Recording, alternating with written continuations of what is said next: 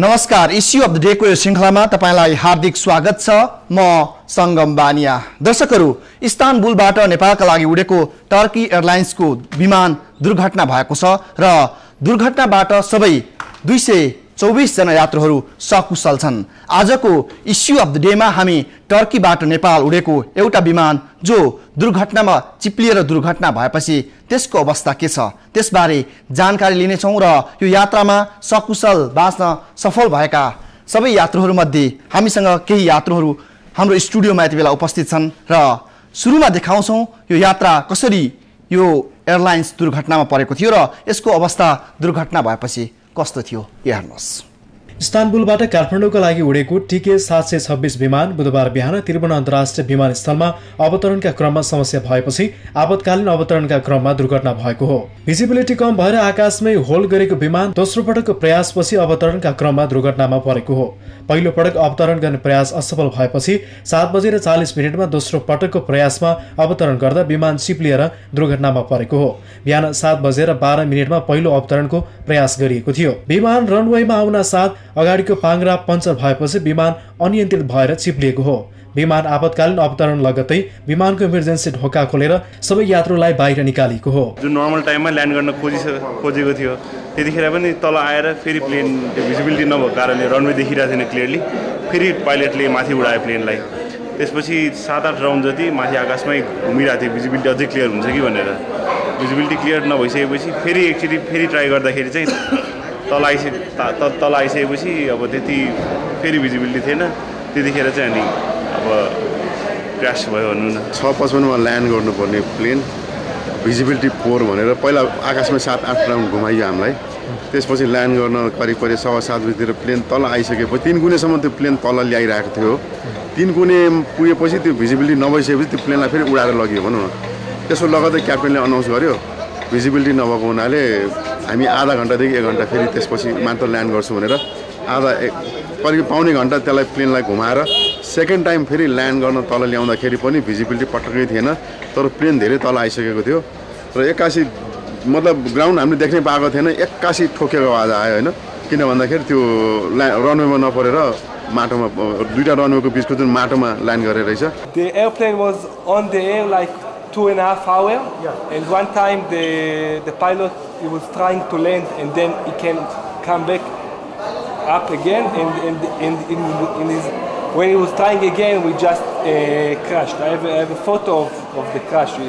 पहिलो पटक अवतरण गर्ने प्रयास असफल भएपछि दोस्रो पटक अवतरण गर्ने क्रममा भिजिबिलिटीमा समस्या भएर विमान रनवेमा अवतरण गर्न खोज्दा अनियन्त्रित भएर घाँसे मैदानतिर पुगेर दुर्घटना भएको हो। त्रिभुवन अन्तर्राष्ट्रिय विमानस्थलका कर्मचारीका अनुसार दुर्घटनामा विमानमा क्षति भए पनि विमानमा सवार सबै यात्रु भने सकुशल छन्। अहिले विमानस्थलमा आउने जाने सबै उडान 3 घण्टाका लागि बन्द गरिएको छ। 7 घण्टा अवधिको टर्किस एयर काठमाडौँ आउने सबैभन्दा लामो दूरीको जहाज हो। यो सेवाले सेप्टेम्बर 1 देखि नेपालमा उडान थालेको हो। टर्किस एयर गन्तव्यका हिसाबले विश्वको चौथो ठूलो विमान कम्पनी हो। नेपाल टर्की बीच सन् 2010 मा हवाई सम्झौता भएको थियो।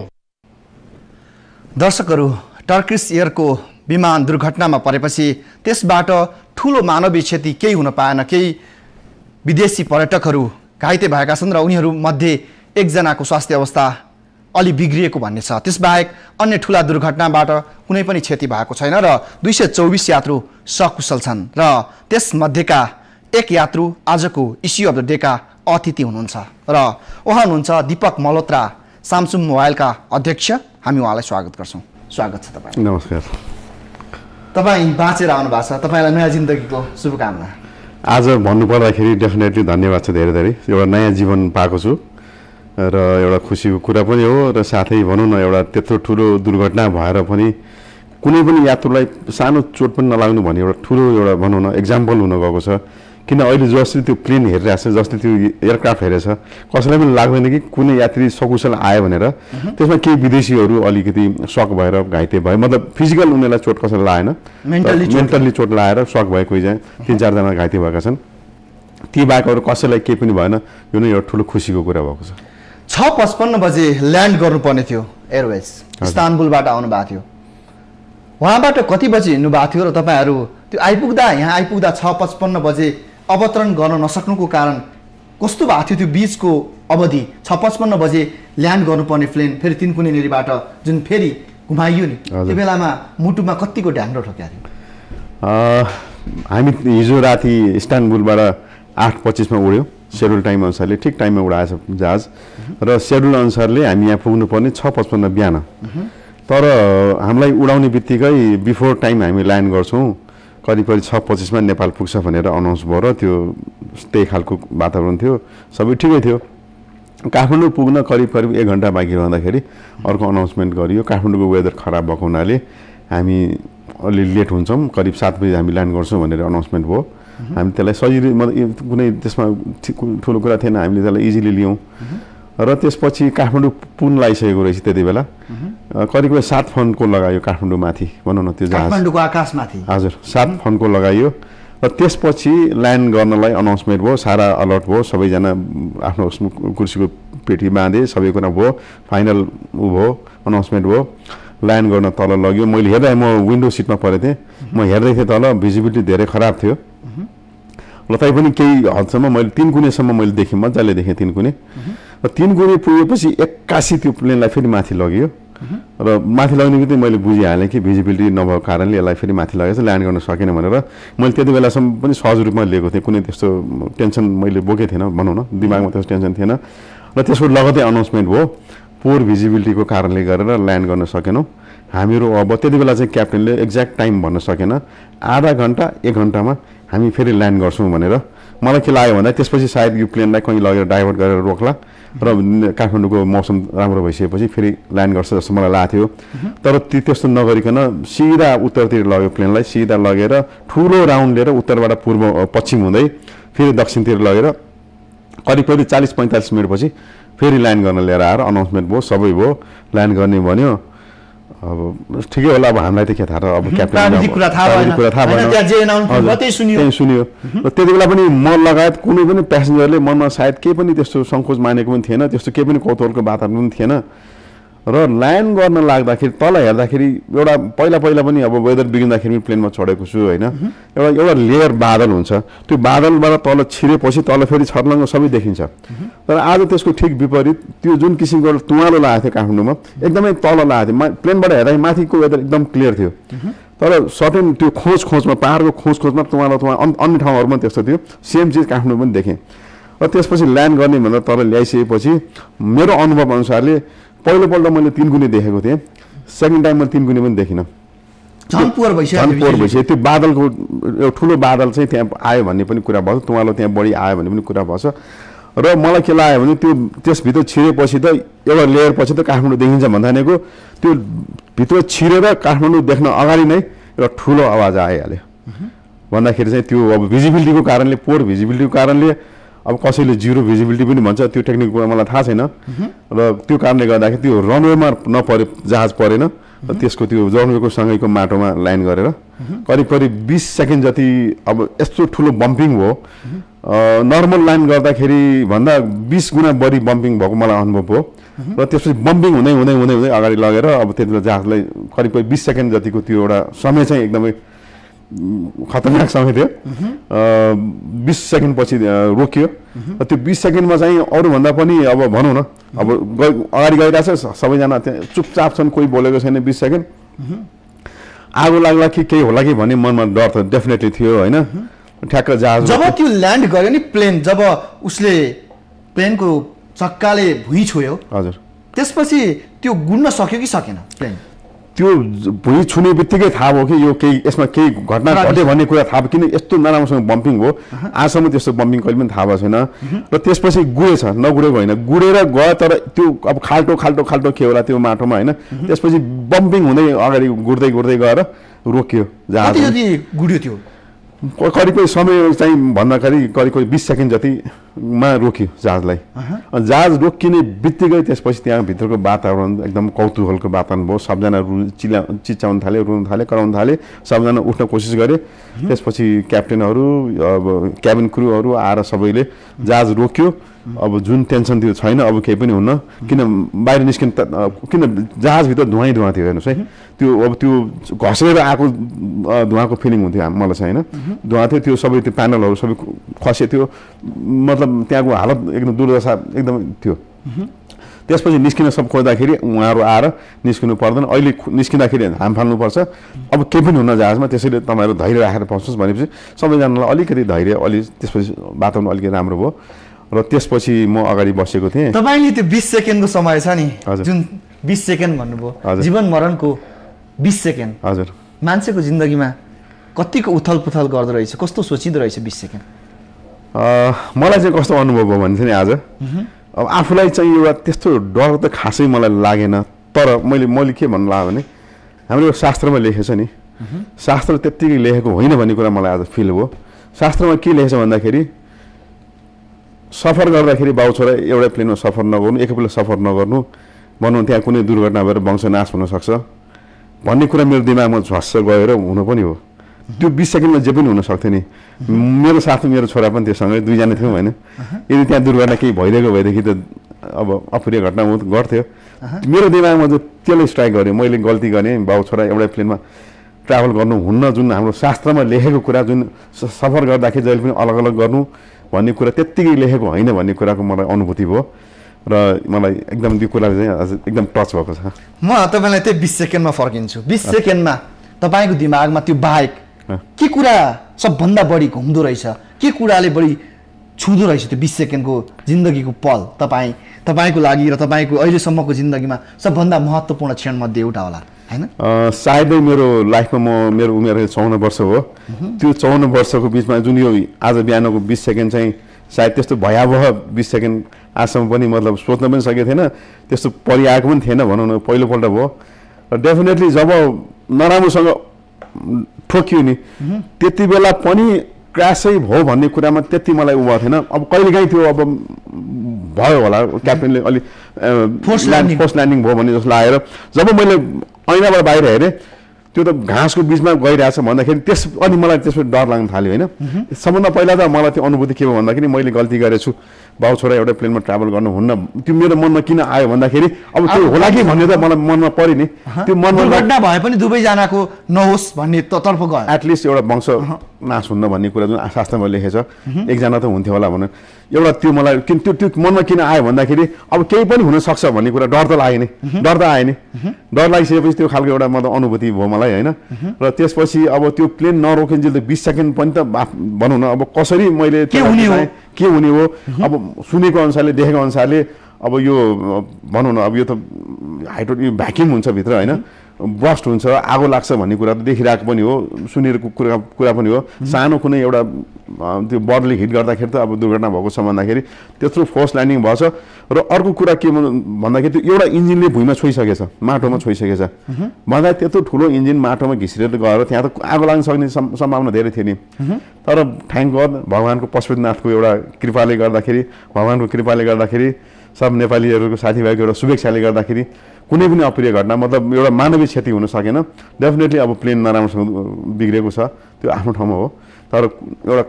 कसैलाई पनि एउटा सानो पनि एउटा केही पनि भएन त्यही ठुलो कुरा हो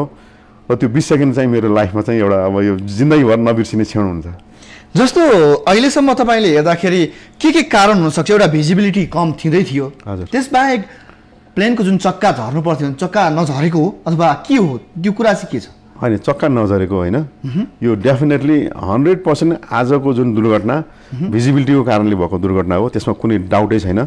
100% आज भिजिबिलिटी कम भएको कारणले किन भन्दाखेरि पहिलोपल्ट ल्यान्ड गर्न नसक्नुको कारण पनि त्यही नै हो त्यसपछि उडाएर लगिसकेपछि सेकेन्ड टाइम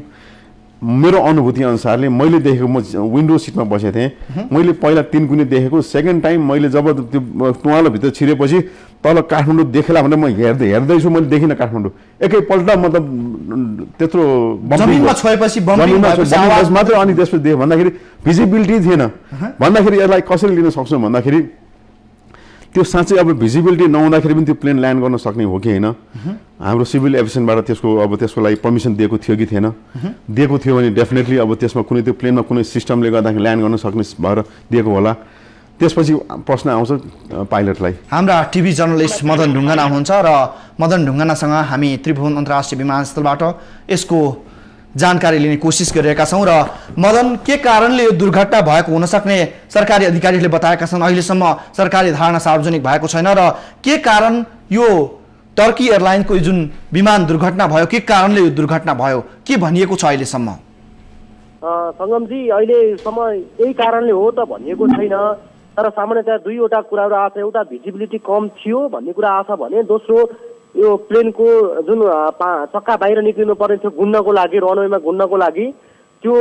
चक्का पनि बाहिर ननिक्लेको, पाङ्ग्रा बाहिर ननिक्लेको कारणले भन्ने कुरा छ। यो बिहान 6:55 बजे ल्यान्ड गर्नुपर्ने थियो प्लेन, तर यो बिचमै दुई पटक यो ल्यान्ड हुन नसकेर फेरि आकाशमा उडेको थियो र बिहान 7:45 बजे मात्र यो फोर्स ल्यान्डिङ जस्तो भएको छ प्लेन। यही कारण त भनेको छैन, मुख्य यही कारण भनेको छ। बिहान हामीले मौसम पूर्वानुमान महाशाखामा पनि गएका थियौँ, त्यहाँ वरिष्ठ मौसमविद सुमन कुमार रेग्मीसँग पनि कुराकानी गऱ्यौँ। यो आजको मौसम चाहिँ एयरपोर्टको मौसम बिहानदेखि यो भिजिबिलिटीमा फ्लक्चुएसन भइरहेको थियो। बिहान 7:30 बजेको भिजिबिलिटी हेर्यो भने 3000 देखिन्छ। त्यसै गरी यो 8 बजे आइपुग्दा भिजिबिलिटी 200 मिटर मात्र छ। बिहान 7:30 बजे 3000 मिटर भएको भिजिबिलिटी 8 बजे आइपुग्दा 200 मिटर छ। र जति समयमा यो प्लेन चाहिँ दुर्घटनामा परेको थियो बिहान 7:45 बजे, त्यति बेलाको मापन त गरिएको छैन, तर त्यो बेलामा 100 मिटरभन्दा पनि कम हुन सक्ने अनुमान गरिएको छ। किनभने हामीले जुन ठाउँमा दुर्घटना भएको छ त्यहाँ नजिकै हामीले रहेका यो नागरिक उड्डयन तालिम केन्द्रमा रहेका कर्मचारीसँग, एकजना कर्मचारीसँग कुरा गरेको थियौँ हामीले। त्यहाँ उहाँको भनाइअनुसार करिब हामीले त्यहाँ त्यो दुर्घटना भएको स्थान र जो मानिसले हेर्नुभएको थियो, कर्मचारी हुनुहुन्थ्यो, उहाँ रहनुभएको त्यो डिस्टेन्स करिब 70 मिटरको छ। तर 70 मिटरको डिस्टेन्समा पनि केही नदेखिएको, एउटा ठुलो आवाज आएको तर केही नदेखिएको र पछि दमकल पुगेपछि दमकलको बत्ती मात्र देखिएको भन्ने कुरा आएको छ। यो आधारले हेर्दा भिजिबिलिटी ज्यादै कम थियो भन्ने कुरा बुझिएको छ सङ्गमजी। र यति बेला जुन रूपमा भिजिबिलिटी कम हुँदा पनि प्लेनलाई फोर्स ल्यान्डिङ गर्नका लागि जुन अवस्था दिइयो अथवा त्यहाँका कर्मचारीहरूले जुन ल्यान्डिङ गर्नका लागि अनुमति दिए, त्यो गल्ती थियो भनेर सरकारी अधिकारीहरूले बताएका छन् कि छैनन्? सरकारी अधिकारीहरूले यसबारे किन मुख खोलेका छैनन् यति बेलासम्म? होइन, मुख्यतः त्यही कारण पनि हुनसक्छ सङ्गमजी। अहिलेसम्म पनि विमानस्थल कार्यालयले केही जानकारी दिएको छैन। हामीले यहाँका महाप्रबन्धक वीरेन्द्र कुमार श्रेष्ठसँग पनि कुराकानी गर्ने प्रयास गरिरहेका छौँ र केही छिनमा जारी गर्ने प्रेस विज्ञप्ति जारी गर्ने भनिएको छ। तर जहाँसम्म यो अन्तर्राष्ट्रिय उडानको लागि जेट एयरवेजहरूको लागि यो एयरबसहरूको लागि 2800 मिटर भिजिबिलिटी चाहिन्छ, 2800 3000 मिटर भनिन्छ। तर सामान्यतया यदि आइएफआर अर्थात् इन्स्ट्रुमेन्टल फ्लाइट रेकर्डर भन्ने एउटा डिभाइस हुन्छ, त्यो डिभाइस जडान गरेको हो भने अन्तर्राष्ट्रिय विमानहरूले 1500 मिटरसम्ममा फ्लाइट गर्न सक्ने या ल्यान्ड गर्न सक्ने भनिएको छ। तर बिहान 200 मिटर 8 बजे 200 मिटर देखेको र त्योभन्दा अगाडि अझ जुन समयमा प्लेन ल्यान्ड गरिएको थियो त्यो बेलामा चाहिँ त्योभन्दा पनि कम थियो भन्ने जानकारी आएको छ। र मौसम पूर्वानुमान महाशाखाले अघिल्लो दिन नै यति भिजिबिलिटी 500 मिटरको हाराहारीमा हुने भनिसकेको छ यो ल्यान्ड गर्ने समयमा। तर किन यो ल्यान्ड गर्न दियो भन्ने कुराको यकिन जानकारी आएको छैन, अहिलेसम्म उनीहरूले केही बोलेका छैनन्। जहाँसम्म लाग्छ यो चाहिँ आइएफआर अर्थात् इन्स्ट्रुमेन्टल फ्लाइट रेकर्डरको आधारमा यो प्लेन ल्यान्ड गर्न खोजिएको थियो र यो फोर्सफुल्ली ल्यान्ड गर्न खोजिएको जस्तो बुझिन्छ सङ्गमजी अहिलेसम्मको अवस्था हेर्दा बुझ्दा। प्लेनमा तेलको कम भएर त्यो भारतसम्म जान नसकेको हो वा सरकारी अधिकारीहरू जो सिभिल एभिएसनका अधिकारीहरू छन् उनीहरूले जबरजस्त ल्यान्ड गर्नका लागि नेपालमा अनुमति दिएका थिए, यसलाई भारतमा लैजान सकिने अवस्था थियो, त्यो हुँदाहुँदै किन जबरजस्त रूपमा ल्यान्ड गरियो भन्नेको छ? यो आधिकारिक कुरा केही नआएको भनेर अहिले नै यसै भन्न सक्ने अवस्था त छैन सङ्गमजी। तर सामान्यतः 1 घन्टा आकाशमा उडेको भन्ने कुरा हामीले यात्रुहरूसँग पनि कुराकानी गरेका थियौँ। उहाँहरू पनि 1 घन्टा 2 पटक प्रयास गरेर फर्किएको भन्ने कुरा बुझिएको छ। यो भिजिबिलिटी मुख्य कारण भिजिबिलिटी भने पनि भिजिबिलिटी मात्रै हो या अरू केही खराबी थियो प्लेनमा भन्ने कुराको त केही भनिएको छैन। तर जहाँसम्म यो किन स्वीकृति दियो भन्ने विषय छ त्यो विषयमा चाहिँ कतिपय प्लेन एयरलाइन्स आफैले आफ्नो चाहिँ मापदण्ड तयार गरेका हुन्छन्। आइएफआर जोडिएका प्लेनहरूमा चाहिँ 100 मिटर 200 मिटरमा पनि ल्यान्ड गर्न सकिने भन्ने व्यवस्था छ। तर टर्किस एयरलाइन्सकोमा यो आइएफआर जोडिएको थियो थिएन पनि केही जानकारी दिएको थिएन र सम्भवतः आइएफआर जोडिएको हुनसक्छ। तर यो आइएफआर जोडिए पनि 200 मिटरभन्दा तलकै सम्भावना छैन भन्ने कुरा बुझिएको छ। जहाँसम्म त्यहीको हामीले भेटेका एकजना प्रत्यक्षदर्शीको अनुसार 50 मिटर 70 मिटर पनि भिजिबिलिटी थिएन भनेपछि मुख्यतः भिजिबिलिटीकै कारण यो दुर्घटना भएको हुन सक्ने अनुमान गरिएको छ। हस्, धन्यवाद। उहाँ हुनुहुन्थ्यो हाम्रा टिभी जर्नलिस्ट मदन ढुङ्गाना। र दुर्घटनाको कारणबारे अझै पनि सरकारी अधिकारीहरू मौन छन् र सरकारी अधिकारीहरूले मुख खोलेका छैनन्। भिजिबिलिटी कम हुँदा किन टर्किस एयरलाइन्सलाई जबरजस्त ल्यान्ड गर्न दिइयो, यसको कारण अझै पनि सरकारी अधिकारीहरूले खुलाएका छैनन् र लगातार उनीहरू मिटिङ बसिरहेका छन् र बैठकहरूले अहिले पनि विज्ञप्ति तयार गर्न सकिरहेको छैन। यस अवस्थाका बीच हामीसँग यस दुर्घटनामा परेर ज्यान बाँच्न सफल भएका 224 मध्ये एकजना यात्रु हुनुहुन्छ। हामी यसै विषयमा कुराकानी गरिरहेका छौँ र तपाईँले अहिले पनि सुन्नुभयो सरकारी अधिकारीहरूले अहिलेसम्म मुख खोलेका छैनन्। त्यहाँ जबरजस्त ल्यान्ड गराइयो अथवा त्यो पाइलटको कमजोरी थियो, त्यसमा तेल सकिएको थियो, अथवा त्यहाँ जबरजस्त ल्यान्ड गर्नका लागि नेपालको तर्फबाट सिभिल एभिएसनको अनुमति थियो। यी कारणहरू छन्। भिजिबिलिटी कम हुँदाहुँदै पनि जबरजस्त ल्यान्ड गर्नुको पछाडि अथवा त्यसलाई अन्यत्र नलैजानुको पछाडि के कारण लाग्छ तपाईँलाई? त्यो बारे त्यहाँ केही भनिएको थियो यो कारणहरूबारे, अथवा तपाईँलाई अहिलेसम्म कसैले त्यसबारे केही भनेको छ? अब पहिलोपल्ट जो ल्यान्ड गर्न लागेको थियो, ल्यान्ड गर्न सकेन, फेरि प्लेनलाई उडाइयो। त्यति बेला क्याप्टेनले अनाउन्स गर्दाखेरि भिजिबिलिटी 150 मिटर्स भनेर भन्नुभएको थियो। 150 मिटर्स भिजिबिलिटी भएकोले हामीले ल्यान्ड गर्न सकेनौँ भनेर भनेको थियो। भन्दाखेरि अब हामीले झ्यालबाट हेर्दाखेरि 150 मिटरको भिजिबिलिटी फिल गऱ्यौँ एकछिनलाई भनौँ न। सेकेन्ड टाइम ल्यान्ड गर्दाखेरि त्यो भिजिबिलिटी अझ कम थियो, त्योभन्दा कम भइसकेको थियो, अँध्यारो थियो भनौँ न। मैले 3 गुणे देख्न सकिनँ। फर्स्ट टाइममा 3 गुणे देखेको थिएँ, फर्स्ट टाइम सेकेन्ड टाइममा देख्न सकिनँ। तल आइपुग्दा पनि देख्न सकिएको थिएन, देख्दै देखिनँ। भन्दाखेरि त डेफिनेटली यो आज भएको दुर्घटना भिजिबिलिटीको कारणले गर्दा नै हो। र यो विषयमा चाहिँ अब त्यसपछि जब फर्स्ट टाइम ल्यान्ड गर्न नसकेर प्लेन उडेपछि एउटा हामीले सुन्नमा आएको र धेरैपल्ट मौसमको गडबडीले गर्दाखेरि प्लेनलाई अनियन्त्र डाइभर्ट गरिएको कुरा धेरै सुन्नमा आएको थियो र हामीलाई त्यही लागेको थियो कि अब डेफिनेटली यो प्लेन चाहिँ अन्त कहीँ लगेर ल्यान्ड गर्ला र काठमाडौँको मौसम सुध्रिसकेपछि काठमाडौँ लैजाला भनेर जुन हामीले एउटा विचार गऱ्यौँ। तर त्यसको ठिक विपरीत एक फन्को घुमाएर फेरि ल्यान्ड गरियो। अब मैले पनि अब आधिकारिक कुरा नै बाहिर सुन्दाखेरि चाहिँ पहिला 7 फन्को घुमाइसकेको थियो, फेरि एक फन्को तेलको कमीको कारणले गर्दाखेरि काठमाडौँमा नै ल्यान्ड गर्नुपर्ने बाध्यता भयो भन्ने कुरा चाहिँ मैले आधिकारिक रूपमा होइन, मैले बाहिर सुने मैले त्यो कुरा पनि होइन। अब त्यो कारणले गर्दाखेरि हो भने पनि अब यत्रो ठुलो एउटा प्लेन एउटा युरोपमा एउटा झन्डै नम्बर 1 मै आउँछ यो टर्किस एयरलाइन्स। त्यति राम्रो व्यवस्था, त्यति राम्रो छ, अति राम्रो सबै कुरा एकदमै भनौँ न वेल अर्गनाइज प्लेनले यदि यस्तो गल्ती कसरी गरेको हो भन्ने कुरामा एउटा अनुभूति हुन्छ। त्यसमाथि अब डेफिनेटली अब यसमा हाम्रा सिभिल एभिएसनबाट टावरबाट अनुमति दिएको थियो कि थिएन, यी सब कुरा त अब डेफिनेटली अब छानबिनले गर्ला होइन। तर अब मलाई लाग्दाखेरि चाहिँ नि कुनै पनि हालतमा ल्यान्ड गर्नु हुन्न थियो, ल्यान्ड गर्यो, आखिरमा त्यसको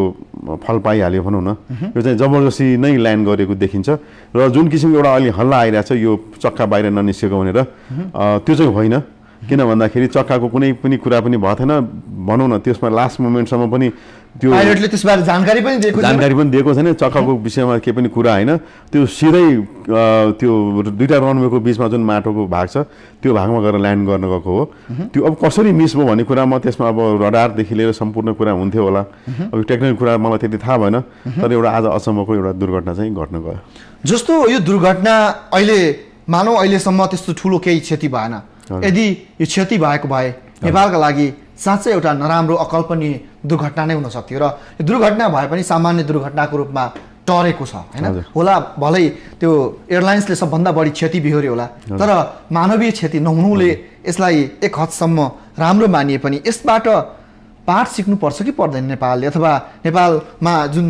जबरजस्त ल्यान्ड भयो अथवा गरियो यो जे भए पनि यसबाट कस्तो पाठ सिक्नुपर्छ जिन्दगीमा? अथवा यो सिभिल एभिएसनमा राख्ने पाइलटहरूले, यसमा बस्ने राडारहरूले अथवा राडारमा दिने निर्देशनहरूबाट कस्तो पाठ सिक्न सकिन्छ? अब यसमा के छ भन्दाखेरि नेपालको एउटा काठमाडौँको एउटा भौगोलिक कारणले गर्दाखेरि चारैतिर पहाडै पहाड छ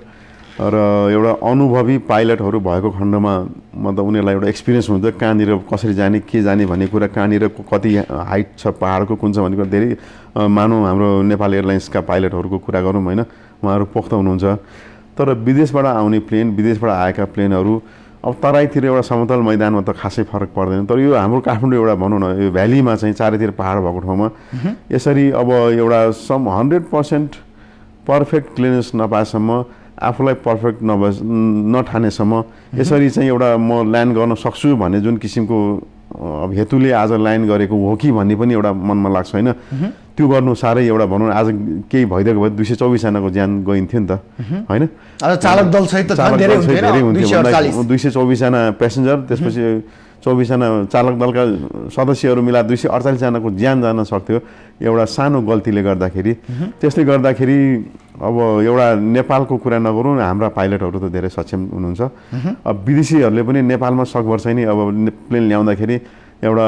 सेम पाइलटलाई नै युज गरेर कि नेपालको भौगोलिक कारणले गर्दाखेरि नयाँ पाइलट चेन्ज गर्दाखेरि अब हुन त अब टेक्निकल्ली अब आजकल रडारमा अटो पाइलटबाट सिधा ल्यान्ड हुन्छ पनि भनिन्छ तर खै त आज यो सब कुरा त कहीँ पनि देखेन लागू भएन र आज भन्दाखेरि चाहिँ नि जुन आज ल्यान्ड गरियो टर्किस एयरलाइन्समा चाहिँ नि एउटा सिस्टमले गर्दाखेरि भिजिबिलिटी कम हुँदाखेरि ल्यान्ड गर्न सक्ने क्षमता थियो अरू प्लेन भइदिएको भएदेखि टावरले पर्मिसन दिँदैन थियो टर्किस एयरलाइन्स भएकोले मात्र पर्मिसन दिएको भन्ने कुरा पनि सुन्नमा आयो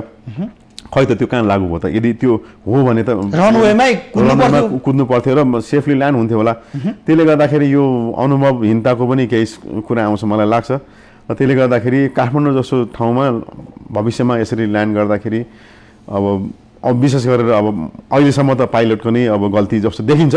अनि त्यसले गर्दाखेरि अनुभवको पनि आवश्यकता छ र जबरजस्ती चाहिँ म ल्यान्ड गर्न सक्छु भन्ने मनमा लिएर गर्नु मैले एक्लै चलाएको गाडी त होइन नि म जान सक्छु भने मेरो एक्लैको ज्यान जान्छ उसले त 248 जनाको एउटा जिम्मा लिएर गएको छ होइन ज्यानको एउटा जिम्मा लिएर मोलिरहेछ भन्दाखेरि त्यो जोखिम मोल्न चाहिँ ठिक जस्तो मलाई लाग्दैन र त्यसपछि पनि ल्यान्ड भइसकेपछि पनि के भयो ल्यान्ड भयो आएर सबैलाई सान्त्वना दिए ठिकै छ सबै कुरा राम्रो छ तर अब यसरी दुर्घटना हुँदाखेरि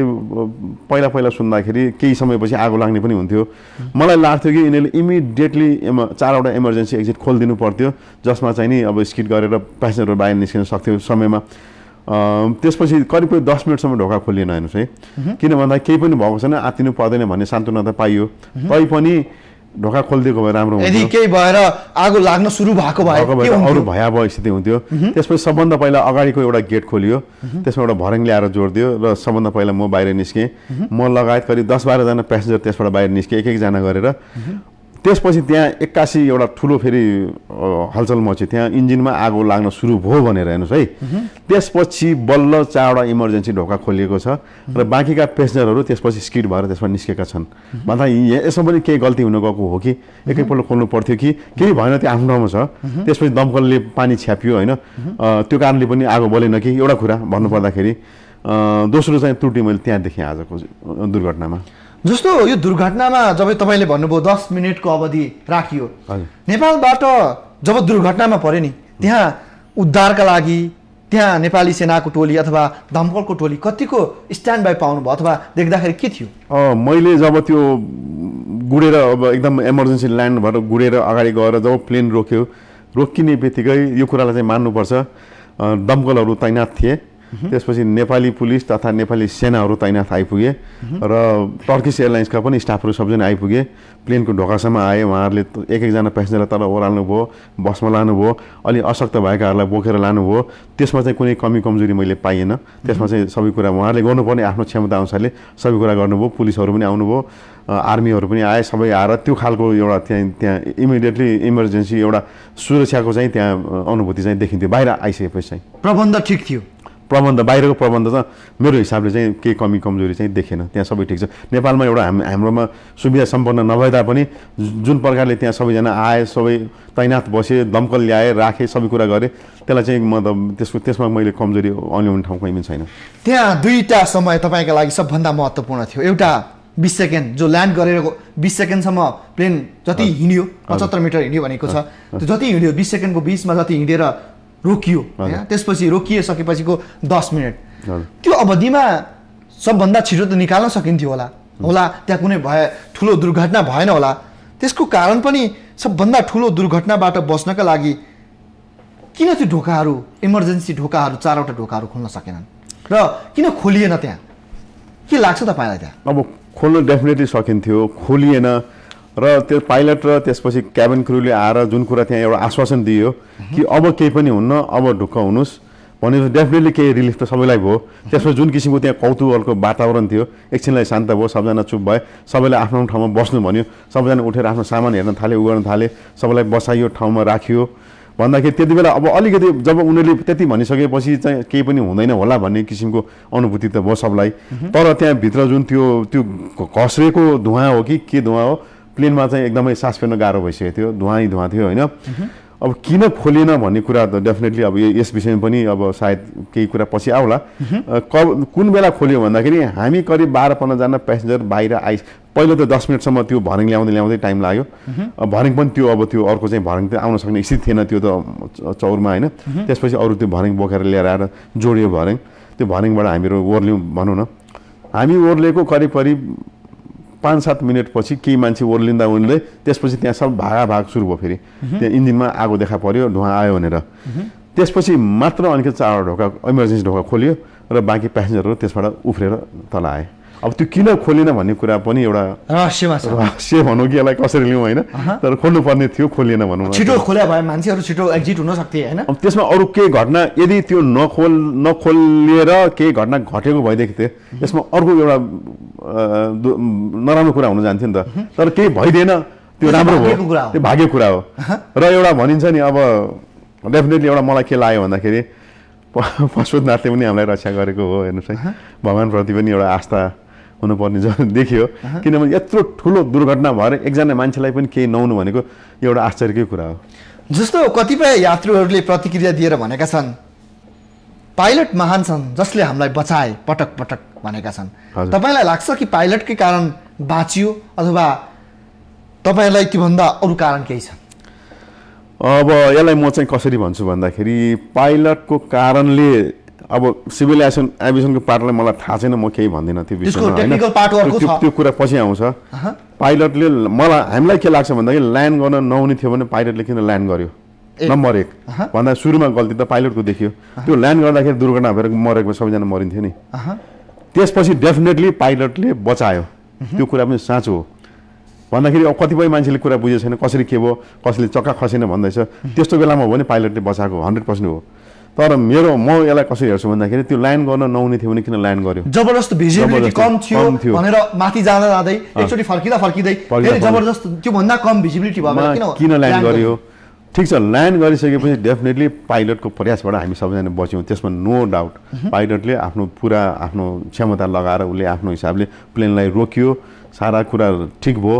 त्यो सेकेन्डरी कुरा भयो। प्राइमरी कुरा हामीले गर्नुपर्दाखेरि सुरुमा यदि केही भइदियो भने त भइसकेको थियो नि त। त्यसले गर्दाखेरि अब यसको प्रतिक्रिया आउला, अब यसमा अब डेफिनेटली एउटा छानबिन होला, त्यसपछि छर्लङ्ग रिपोर्ट बाहिर आउँछ। हामी एउटा मेरो अनुभव अनुसार कुरा मैले गरेँ। जस्तो पाइलटको पनि दोष छ, जबकि यो ठाउँमा ल्यान्ड गर्न सकिन्न भने अथवा त्यहाँ होला तेल थिएन होला दिल्लीसम्म पुग्न अथवा नजिकको अन्य दूरीमा पुग्न तेल नभएको कारण 1 घन्टा उडिसकेको कारण जबरजस्त ल्यान्ड गरिएको हो कि त्यो हो भने एउटा अर्को पाटो हुनसक्छ। यस्तो दुर्घटनाहरूबाट नेपालले अब धेरै ठुलो दुर्घटनाबाट बस्नु भएको छ र सम्भवतः यो भएको भए सबभन्दा ठुलो दुर्घटना नेपालको होइन। यस्तो दुर्घटना भइरहँदाखेरि र यस्तो अवस्थाका बीच नेपालमा जति पनि सिक्नुपर्ने सिभिल एभिएसनमा सिक्नुपर्ने तपाईँले देख्नु भएको तपाईँको यात्रा विवरणले देखाएको सुझाव चाहिँ के छन् सरकारका लागि, आम यात्रुहरूका लागि? यात्रुहरूले के गर्नु पर्दो रहेछ यस्तो अवस्थामा, सरकारले यस्तो अवस्थामा के गर्नु पर्दो रहेछ भन्ने देखायो? यसमा त सबभन्दा पहिला अब म जाऊँ फेरि पाइलटतिर कुरामा जाऊँ होइन। जब फ्युल कम भयो भन्ने कुरा पनि सुन्नमा आएको छ र मौसम खराब छ भन्ने कुरा साथसाथ आइरहेछ भन्दाखेरि त्यस्तो बेलामा सायद मेरो विचारमा फ्युल बाँकी रहँदै कहीँ अन्त डाइभर्ट गर्नुपर्ने होइन र भन्ने कुरा मलाई अहिले पनि त्यो 1 घन्टाको समयमा दिल्ली पुगिन्थ्यो, पटना पुगिन्थ्यो, अन्य धेरै यता कोलकाता पुगिन्थ्यो, धेरै ठाउँ पुगिन्थ्यो, जुन कुरा त्यहाँ गरियो होइन। र त्यो 1 घन्टा घुमिसकेपछि 100% ग्यारेन्टी थियो त मौसम राम्रो हुन्छ र ल्यान्ड गर्न सक्छु भनेर भन्दा त्यसमा त केही थाहा थिएन, आखिरमा त्यही हुन गयो। त्यसले गर्दाखेरि अब यो यदि फ्युलको कमीले गरेर यदि यो दुर्घटना जबरजस्ती ल्यान्ड गर्नु परेको हो भने त्यसमा पनि गल्ती देखिन्छ। त्यसो गर्नु हुँदैन थियो, यत्रो एउटा एयरलाइन्स हो, सफिसियन्ट फ्युल हुनुपर्ने जस्तो मलाई लाग्दथ्यो। र त्यसपछि अब नेपालको कन्टेक्स्टमा कुरा गर्नु पर्दाखेरि अब मलाई एउटै मात्र यो दुर्घटनालाई चाहिँ म एउटै मात्र सिभिल एभिएसनमा त्यो टावरबाट पर्मिसन दिएको हो होइन दिनुपर्ने थियो थिएन भन्ने कुरा जबसम्म प्रकाशमा आउँदैन त्यो कुरा त्यति बेला नै थाहा होला अहिले इमिडिएटली चाहिँ अब अरू कुरामा मैले कुनै दोष दिने बाटो त मैले देखेको छैन होइन अब रनवेको पनि कहिले कुरा आउँछ हाम्रो रनवे बिग्रेछ यताउता भनेर तर त्यो रनवेमा गएकै छैन आजको प्लेन भनौँ न रनवेमा गएर रनवेको कारणले केही दुर्घटना भएको पनि होइन रनवेमा चिप्लेको पनि होइन होइन रनवेमा गएकै छैन रनवेमा चक्का नै परेन होइन प्लेनको परेकै छैन रनवेमा चक्का परेकै छैन त्यसले गर्दा त्यहाँ हामीले अहिले मैले त्यस दोष औल्याउने कहीँ मैले देखेको पनि छैन यो एउटा त्रुटि हुन गएकोमा चाहिँ अब यसलाई रोकथामको लागि के कस्तो तरिका अपनाउने भन्दाखेरि एउटै मात्र आजको दुर्घटना चाहिँ यो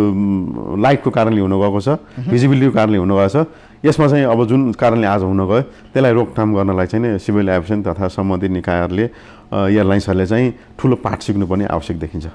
जस्तो सेप्टेम्बर 2010 मा जब सरकारले उसलाई हवाई सम्झौता भयो नेपाल र टर्की बीच र सेप्टेम्बर 1 देखि यसले नेपालमा उडान थाल्यो हैन सेप्टेम्बर 1 2010 को सेप्टेम्बर 1 देखि आजको अवधिमा आइपुग्दा धेरैवटा उडानहरू भइसक्यो धेरै लामो गन्तव्यमा यसले उडान भरिरहेछ र यो एयरलाइन्सलाई तपाईले दिनुपर्ने सुझाव चाहिँ के देख्नु भएको छ जस्तो यो सबभन्दा बढी लामो डिस्टेन्सबाट जुन उसले इस्तानबुलबाट गरिरहेछ एयरलाइन्सबाट यहाँसम्म आइपुग्छ कति घण्टाको फ्लाइट हो यो हामी यहाँबाट जाँदाखेरि करिब 8 घण्टा लागेको थियो 7 घण्टा 40 मिनट र आउँदाखेरि 6 घण्टा 35 मिनट छोटो त्यो टेल विन्ड र हेड विन्डको कारणले गर्दाखेरि 6 घण्टा 35 मिनटको उडान हो र अब यो प्लेनमा म पहिलोपल्ट ट्राभल गर्दैछु र मैले सुन्दाखेरि अति राम्रो प्लेन अति सुविधा सम्पन्न सुविधायुक्त सारा कुरा भनौँ न अहिलेसम्मको युरोपमा झन्डै अब मैले सुनेको हिसाबले नम्बर 1 मा नै आउँछ भन्ने हो त्यसले गर्दाखेरि जुन किसिमको मैले सुने र यो ट्राभल गर्दा पनि मलाई त्यही नै लाग्यो र राम्रो लाग्यो सबै कुरा भनौँ न अब त्यसको अब क्याबिन क्रुको बिहेभियरदेखि लिएर ग्राउन्ड स्टाफहरूको यताउतामा कहीँ केही कमजोरी पनि छैन केही पनि छैन एउटै कुरा अब अन्तिम गन्तव्यमा पुगेर अन्तिम क्षणमा गएर जुन किसिमको दुर्घटना घट्न गयो त्यो एउटा यो भिजिबिलिटीको कारणले गर्दाखेरि त्यो कारणले म उहाँहरूलाई एउटा सुझाव के दिन चाहन्छु भने नेपाल जस्तो अन्य मुलुकहरूमा पनि अब जुन एउटा भनौँ न एउटा भ्याली छ चारैतिर पहाड छ हामी एकदम तलबाट आउन सक्दैनौँ माथिबाट एकैपल्ट तल जानुपर्छ यस्ता देशहरूमा चाहिँ नि यो आफ्नो एउटा खालि एक्सपिरियन्सको भरमा म ल्यान्ड गर्छु अब त्यसमा टेक्निकल कुरा के छ मलाई थाहा छैन त्यसको छानबिन होला छानबिन बाहिर रिपोर्ट तर चाहिँ यो भविष्यमा चाहिँ नि यो खालको रिस्क चाहिँ नि लिनुहुन्न र म उहाँहरूलाई यही सुझाव दिन चाहन्छु कि यस्तो रिस्क चाहिँ लिएर प्लेन चलाउनु राम्रो हुन्न यसले आफू त गइन्छ आफ्नो साथमा त्यत्र पेसेन्जरको पनि ज्यान जान्छ यो भविष्यमा चाहिँ यसलाई सुधार्नुपर्छ भन्ने मलाई लाग्दछ दीपक मल्होत्रालाई छोएको कुरा चाहिँ के हो सबभन्दा बढी तपाईँले भन्नुभयो बाउ छोरा एउटै प्लेनमा यात्रा गर्न नहुँदो रहेछ एउटा त्यसले सबभन्दा बढी स्ट्राइक गर्यो त्यो बाहेक यो दुर्घटनाले व्यक्तिगत रूपमा दीपक मल्होत्रालाई सिकाएको पाठ के हो अब सबभन्दा सिकाएको ठुलो पाठ त त्यही नै हो किन भन्दा मेरो मनमा त्यो आउनु भनेकै मैले त्यो 20 सेकेन्डमा अब केही हुन्छ र सायद जान सक्छ भन्ने मेरो मनमा पस्यो नि त त्यो कारणले गर्दा मेरो मनमा त्यो स्ट्राइक हुनु भन्नु नै एउटा ठुलो एउटा पाठ मैले सिकेँ होइन र आजभन्दा करिब 2 महिना अगाडि हामीले एउटा यस्तै गल्ती गरेको भन्नु पर्यो अब होइन हामी बाली गएको थियौँ त्यति बेला बाउ छोरा मात्र होइन मेरो मिसेस मेरो छोरी मेरो ज्वाइँ मेरो बहिनी सम्पूर्णजना हामी एउटै प्लेनमा हामी उडेर गएको थियो कसो कसो मान्छेले भनेको कुरा सुन्थेँ होइन मतलब वंश नै त्यसो जानुहुन्न यो दुर्घटना हुनसक्छ यो कसैको हातमा होइन कसैले चाहेर यो हुने पनि होइन नचाहेर नहुने पनि होइन भन्ने कुरा मनमा अलिकति चिसो लागेको थियो अब गयो आयो सिद्धियो फेरि के हुँदो रहेछ मान्छेहरूको ह्युमन नेचर त्यो दुर्घटना हुँदाखेरि एकपल्ट मैले नगर्नु त्यति बेला बेग्लै खालको मनमा आउँछ फेरि एउटा ह्युमन नेचर भोलिदेखि फेरि म त्यो कुरा बिर्सेर एउटा आफ्नो दुनियाँमा लाग्छ सबै परिवारसहित जाँदा झन् खुसीको अर्को अनुभूति हुन्छ पनि हो होइन र आज मलाई भएको चाहिँ एकदम ठुलो एउटा भनौँ न जुन किसिमको 20 मिनटको समयमा मेरो लागि ठुलो पाठ मेरो लागि अब हेर्नुहोस् है अब व्यापार गरिन्छ ट्राभल गरिन्छ एउटा रिस्क बोकेर हामी जान्छौँ हेर्नुहोस् त्यसमा कुनै भनौँ न जुन बेला जहाँ पनि दुर्घटना हुनसक्छ भने प्रिपेयर पनि हुन्छ हेर्नुहोस् है त्यसमा कुनै किसिमको एउटा लाइफलाई एकदमै उ गरेर भोलि डराउने हो भने घरमा बसेर पसल खोलेर बसे भइहाल्यो नि हो कि होइन भन्नुहोस् त व्यापार गरेपछि रिस्क लिनुपर्छ तर कस्तो खालको रिस्क भन्दाखेरि केही घटना घट्दाखेरि एकजनालाई होस् पुरा परिवारलाई नहोस् भन्दाखेरि आज यदि भइदिएको भएदेखि अब मेरो एक्लो छोरा म दुईजना नै हामी यदि गइदिएको भएदेखि त एउटा वंश पनि सकिन्थ्यो हाम्रो भन्दा यो ठुलो पाठ मैले आज सिकेछु र शास्त्रको कुरालाई म सम्पूर्ण यो टेलिभिजन हेर्न राख्ने श्रोताहरूलाई पनि एउटा भविष्यमा चाहिँ यो खालको एउटा गल्ती नगर्नुहोस् भनेर म एउटा उहाँहरूलाई पनि आग्रह गर्न चाहन्छु। यो वास्तवमा दुर्घटना हो हेर्नुहोस् है, कसैको हातमा हुँदैन, जे पनि हुनसक्छ, नहुनु पनि सक्छ, हुनु पनि सक्छ। त्यसबाट पाठ चाहिँ सिक्नुपर्छ, जरुर पाठ सिक्नु जरुरी छ, ठुलो पाठ सिक्नु जरुरी छ। हस्, आइदिनु भयो, तपाईँको समय र विचारका लागि धन्यवाद। हस्, यहाँलाई पनि धन्यवाद छ, आफ्नो मेरो 2 शब्द राख्नु पाउने मौका दिनुभयो, धन्यवाद छ। दर्शकहरू, निश्चय पनि यस्ता दुर्घटनाहरूबाट सरकारले, देशले र सम्पूर्ण यात्रुहरूले पाठ सिक्नुपर्छ। जब टर्किस एयरलाइन्सको जुन विमान दुर्घटना भएको छ, यसको सत्य तथ्य अझसम्म बाहिर ल्याउन सकिएको छैन र सरकारी अधिकारीहरूले यसबारे अझैसम्म मुख खोलेका छैनन्। तत्काल सरकारले यस घटनाबारे मुख खोलोस् र कमजोरी कसको थियो छर्लङ्ग बाहिर ल्याओस् र ठुलो दुर्घटनाबाट बचेका नेपाली सहित विदेशीहरू जसले आज नयाँ जीवन पाएका छन् र उनीहरूको सफल जिन्दगीको कामनासहित आजको इस्यु अफ द रेकर्ड श्रृङ्खला यति नै। हामीलाई आजलाई बिदा दिनुहोस्। नमस्ते।